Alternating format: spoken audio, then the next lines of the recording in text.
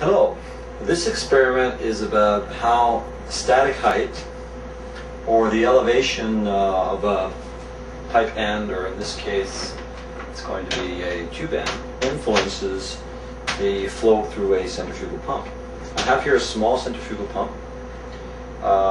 It's used for aquarium supplies, and you can see it's a centrifugal pump because inside here we have the impeller with the small impeller vanes. So this is exactly a centrifugal pump. Put it back together, tighten this up and put the cover on, and I'll just connect up this tube to the pump and drop it into a small tank here. So I have water in here, color blue, so it's a little easier to see. I'm just going to drop this into the sink, and we'll turn the pump on. So you can see that we are having some flow out of this tube end, and the static head is about 5-6 inches. The fluid height is in the tank is at this level, and the pipe end is at this level, so this is the static head. As I change the static head, you see that the flow will start to get less and less until it reaches a point where it's just a trickle and there's no flow coming out. So the low static head, I get high flow, and a high static head, low flow. So you need to plan for this in your systems because each system is different. To give you an idea of how much flow we're getting out of this little tube here, I've got a shot glass. It's about 2 ounces, and we'll see how quick I can fill this glass up. So it takes about 5-6 seconds to fill up this glass.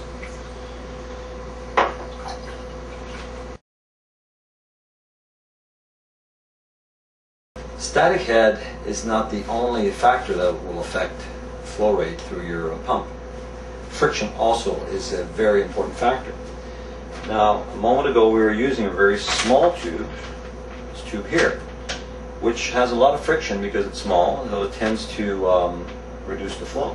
If I use a larger tube, like this one, you should see the flow increase. So I'll just connect this up here.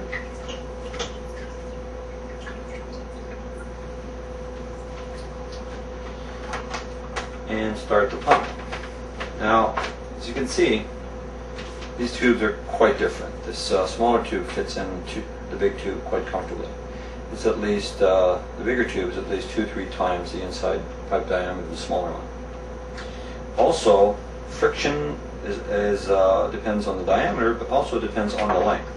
The length of these two tubes is about the same. So we can compare them from a diameter point of view only at this right now. So let's start the pump. Now we have positioned the pipe end so we have about the same static head as we did with the small tube, and you can see that there's quite a bit more flow coming out of this larger tube. To see how much bigger, let's use this shot glass again, and let's try and fill it up. And you can see it fills up in a matter of 1 or 2 seconds.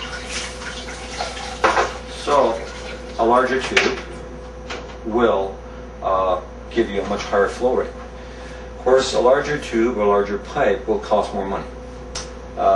So you need to analyze whether you need to put the money into a larger pipe size or a bigger, more powerful pump, and use a smaller pipe.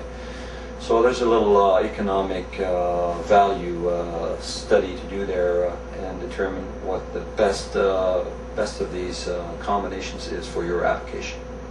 So be careful when you design your systems. Static head and friction or friction head are the two important factors that will influence the flow rate through your system. Each system is going to be different, so your target it will be to have the flow rate that you require, and those two factors will influence that. You'll need to be very careful in the selection of your pump and the effect that static head has on the pump, as well as friction.